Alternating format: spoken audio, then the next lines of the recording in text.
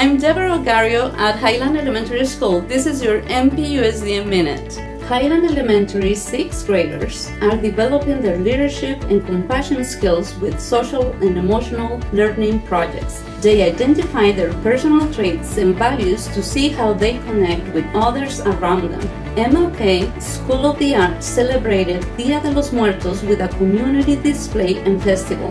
Students and families participated in different activities and enjoyed a performance by Ballet Folclórico Águila Real. MPUSD partnered with Youth Group to gather input from students, staff, parents, and community. The survey is open through November 19, and we invite you to take the survey. Visit our website for more information. This is your MPUSD Minute.